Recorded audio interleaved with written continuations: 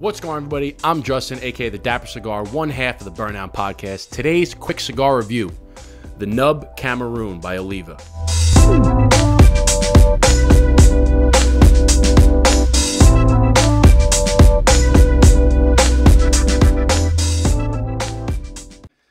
So this is the Nub Cameroon Gordo. It's a 4x60 made by Oliva in Nicaragua.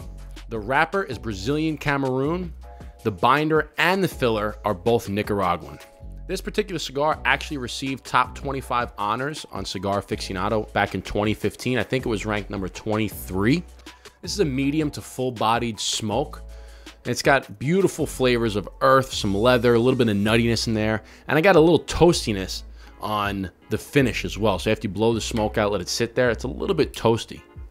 I particularly love these smokes. They last a little bit longer than you would think for a shorter cigar, 4x60. It is thicker, and it'll last a little bit longer, typically probably about an hour, believe it or not.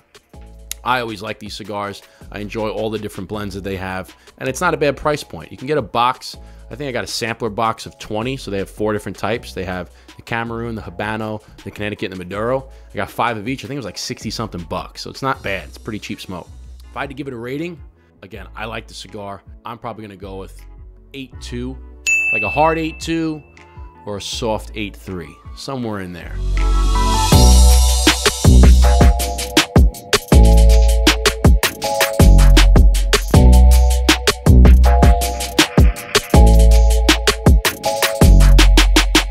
So that's the Nub Cameroon by Oliva. Thank you for watching this quick cigar review. If you'd like to check out our podcast, it's the Burndown Podcast. We drop a new episode every single Friday.